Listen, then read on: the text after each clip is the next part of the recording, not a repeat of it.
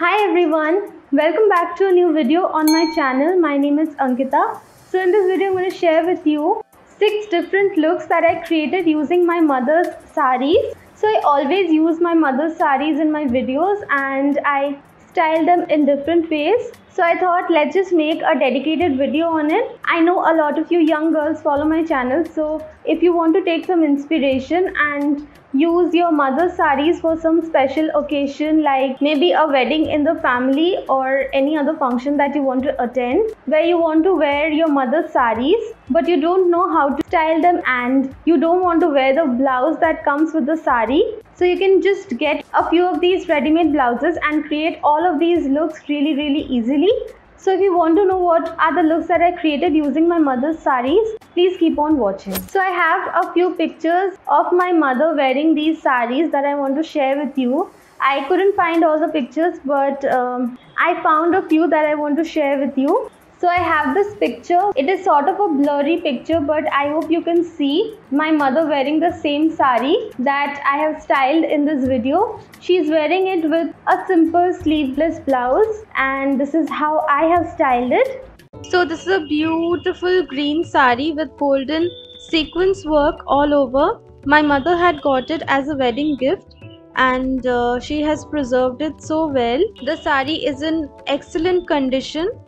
And I'm wearing it with this green brocade blouse from Studio Shringar. Though it's a different shade of green, but I think together it works really well because of the golden work on both the saree as well as the blouse. And for jewelry, I'm wearing this gorgeous kundan choker necklace along with the statement ring. I feel this jewelry is really complementing the saree. I'm also carrying this golden clutch bag to complete the look. I love the way this look turned out. So that was the first look.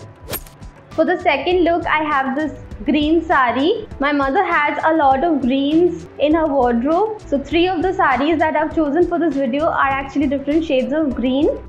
The second saree that I styled is this gorgeous green color silk Gadwal saree with a brown color pallu. It has a beautiful golden border. It's a very traditional saree, so I've paired it with a conventional silk blouse. This one had come with some other saree, but since the color is so similar, I paired it with this one. For jewelry, I decided to wear a very traditional South Indian temple jewelry set. So I'm wearing this long necklace and matching jhumkas. I'm also wearing these kada bangles. Carrying a simple golden clutch bag to complete the look. So that is how I styled a traditional saree with some temple jewelry. I love the way this look turned out. For the third saree, I have this beautiful grey and navy blue Ikat silk saree. It's a very traditional saree and I have paired it with this navy blue brocade blouse from Studio Shringar. The blouse has a closed round neck and elbow sleeves. I feel such blouses are a perfect match with traditional silk sarees. To complement the saree and the blouse, I'm wearing this choker necklace with blue rhinestones and pearls. It also comes with matching earrings. And I'm carrying this golden metallic clutch bag to finish the look. You can create so many looks with traditional sarees. You can pair them with different blouses and then accessorize them differently, wear different jewelry with it, and you will have so many different looks. So that was the third look. For the fourth look, I have this gorgeous Gujarati stitch saree that I borrowed from my mother.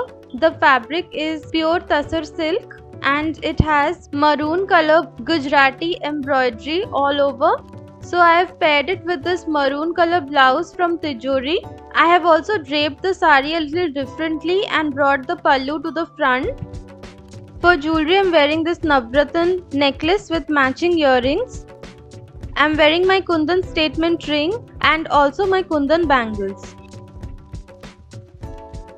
Carrying this colorful clutch bag to complete the look.